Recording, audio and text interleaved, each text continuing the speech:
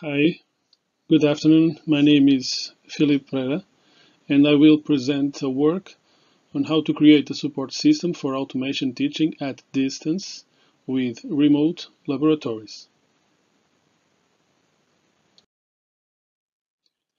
This work analyzes a possible solution as a complement to an effective learning of industrial automation techniques and how remote laboratories allow students to obtain very innovative forms of learning without being present in the classroom.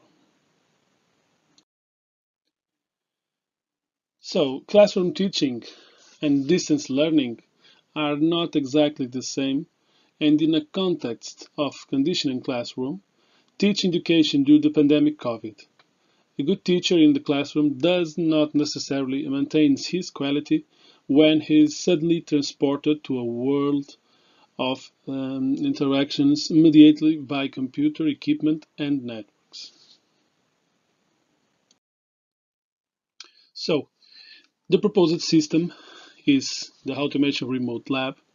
Um, with the crisis generated by the coronavirus, university activities were forced to change the way that they were carried out due to the restrictions imposed by the circumstances. Among the challenges for adaptation in the context is the realization of practical disciplines. The intention is to enable classes through the use of the Internet of Things (IoT) technologies, a concept related to the digital interconnection of industrial automation equipment over the Internet.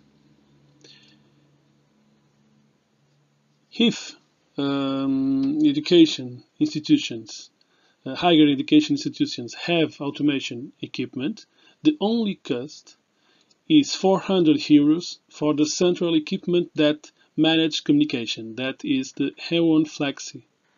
This equipment can manage communications from inside to outside and from outside to inside the laboratory.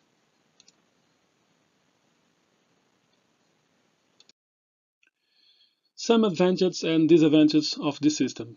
Advantage: interaction with real equipment, no time and place restrictions and medium cost, realistic data, and very small cost.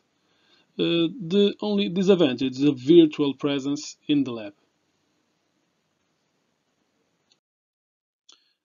With final remarks for this work, and an important note that type of remote laboratory will not be a replacement for any other physical laboratory, but should only be viewed as a complement, allowing students to carry out more practical experiments in industrial automation.